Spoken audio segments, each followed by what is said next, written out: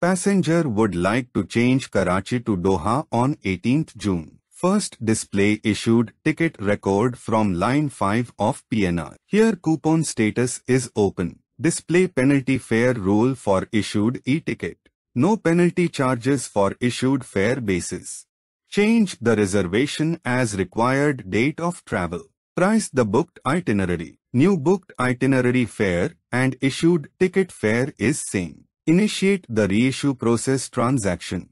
It is mandatory to update not valid after and not valid before if any. Display issued ticket record from line 5 of PNR. Insert original issued ticket details in a PNR. FO line /passenger 1 /segment to issue. Save the changes in a PNR.